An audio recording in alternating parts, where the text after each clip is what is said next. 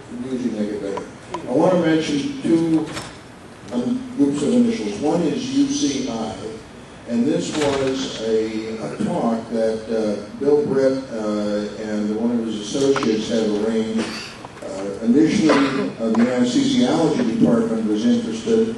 There was so much interest that the whole school got interested, and there was so much interest that it was eventually shut down by one person. And I'd like to ask Don Abrams if he would suggest what's wrong with the people at UCI, since you've got PMLE down there. And the other initials I want to mention are AACM. Greg Carter did mention that he is the president of the American Academy of Cannabinoid Medicine, and we're coming out of the closet pretty quick here. And so I'd like, the issue of teaching at universities and medical schools has come up, and I know that Bill Britt and other people are trying really hard to make this happen, and having barriers, what can be done about it, and then I would hope that Greg could say a word or two about the AACM. Thank you. So the UCI question is that question that you just asked about barriers at medical schools. Yeah, I don't know anything about the UCI particularly, but I do know that there's a medical resident at UCLA who's been trying to invite me down there to talk to the medical staff about medical cannabis, and they don't want me to come. He's having trouble getting me invited. Oh, you're down there too, yeah. So, but I do know, yesterday I was talking to the head of our school of nursing, and she's a pain expert. She asked me if I would come this semester and teach about complementary therapies for pain, and I said, no, that's not really my topic. And she said, well, how about cannabis for pain? So I said, oh, okay, I'll do that. So, I guess it depends on where you are. I really don't know the UCI issue, sorry.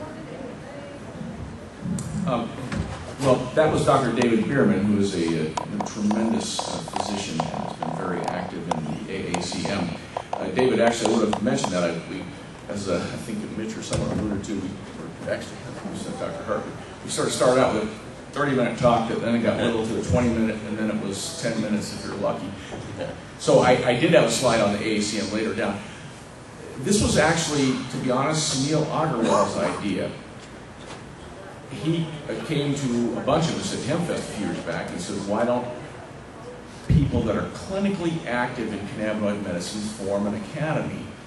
And we all thought it was a brilliant idea at the time, and since that time we have stumbled along trying to get bylaws and regulations and et cetera, et cetera. Dr. Bierman's been tremendously instrumental in that. We're almost up and running. I'm going to talk to Dr. Abrams about being our scientific advisor. We are trying to legitimize cannabinoid medicine.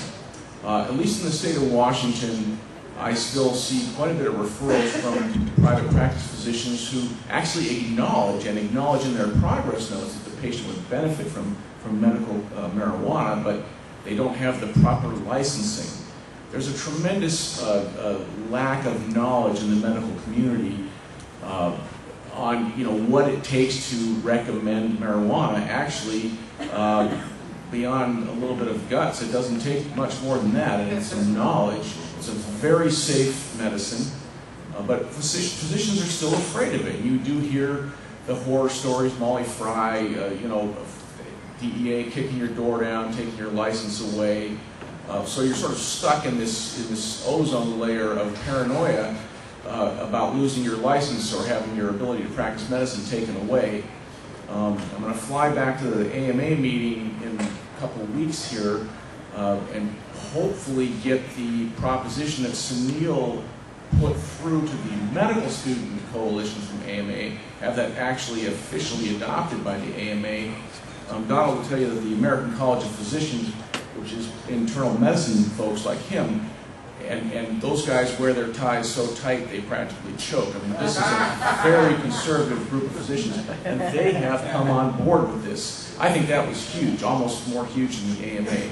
But if the AMA comes out with a position statement and adopts Sunil's proposition, then we're going to be well on our way. And with Dr. Bierman's help and Frank Lucido and Jeff Herengrather and others, you know, we hopefully will get this American Academy of Cannabinoid Medicine established. We're trying to develop an examination that physicians would take to show that they have some operating knowledge of how cannabis works, and actually have board certification, and bring it up to the level of legitimacy that actually William O'Shaughnessy, actually Dr. Abrams sent me a bunch of historical stuff. You know, this is old stuff that we're reinventing. If you go back, and I suggest you all do this, go back and look at Dr. William O'Shaughnessy's writings from 200 years ago, and he's talking about all the same stuff we're talking about here today. It was just buried in politics and paranoia. It's a shame, but we're trying to bring it back. We have time for 2 more questions, and Randy and Matthew. Because we're about to have a soft break, if you will, we're all going to be eating in here. They have a buffet that will be served in about 5 to 10 minutes. Try to break so people can enjoy the sunshine and whatnot. But just we'll wind down here to these 2 questions, but realizing that we'll break after that. Thank everybody. And we're coming back in here to eat. And around 30 minutes, 40 minutes after that, we'll hear from our keynote speaker, Mark Leno. Randy Swan.